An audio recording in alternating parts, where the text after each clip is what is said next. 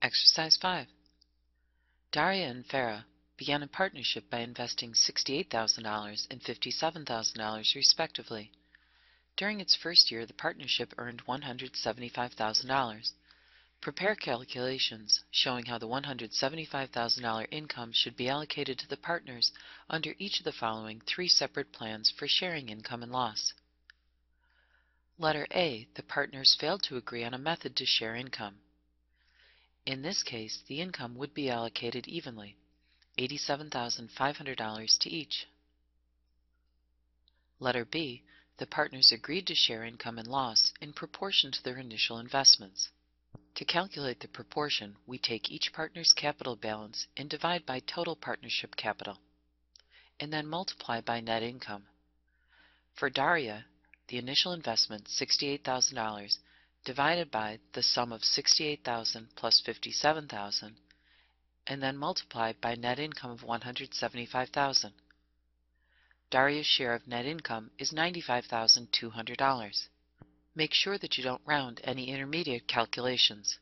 So if we take $68,000 and divide by $125,000, the sum of $68,000 and $57,000, it's 54.4%.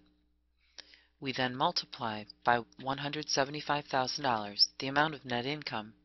Daria's share of income is $95,200. We go through the same process for Farah.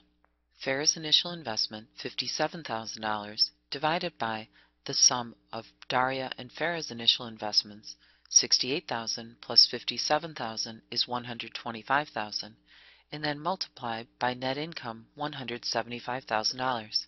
$57,000 divided by $125,000 multiplied by $175,000 is $79,800.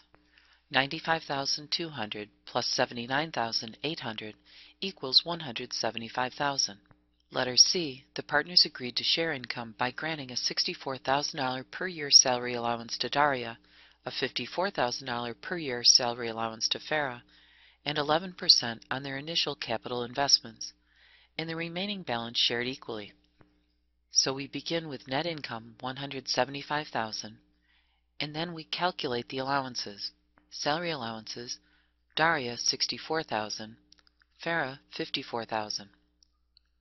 Interest allowances, 11% of Daria's $68,000 initial investment is $7,480. 11% of Farah's $57,000 investment is $6,270. Total allowances to Daria, $71,480. Total allowances to Farah, $60,270.